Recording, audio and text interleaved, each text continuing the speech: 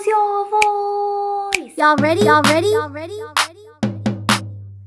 ready? Y'all ready? What's going on? It's me, Shereene, aka Upside Down Smiley, and today we're gonna talk about using your voice because your voice is powerful. I don't care who you are, how old you are, your gender, you have something to say. People will listen, I will listen. You just have to believe in yourself and know that you have a voice.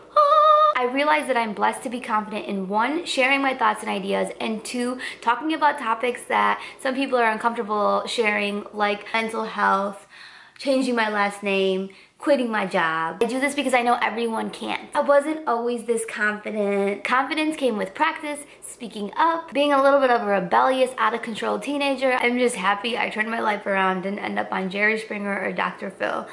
I mean, it wasn't that bad, but yeah.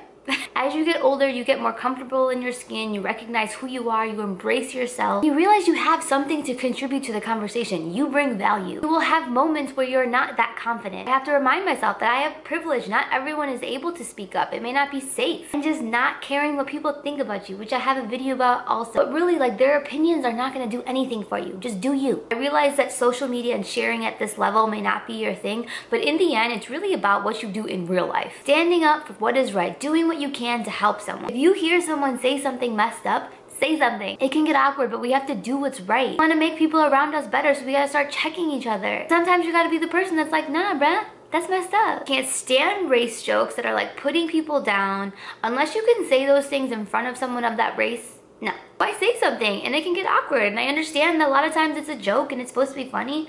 But no, if you see someone getting mistreated, sometimes it might not be safe to say something. But if you can do something to help them, come on, man. Like, we need to be looking out for our fellow humans, or non-humans, doggies, aliens. Treat people how you would like to be treated. Not because of karma or you trying to be a hero, because you just care. On the flip side, I have complained about representation, but then I was like, you know what? It's 2018. I can share my ideas on the internet for anyone to see. So quit complaining and use your voice and represent. Contribute to what you can control. Have something to say, so say it. Just say it. And if you don't feel comfortable doing it publicly, reach out to me and I will hype you up. Because I want people to do the things, all the things, use your voice.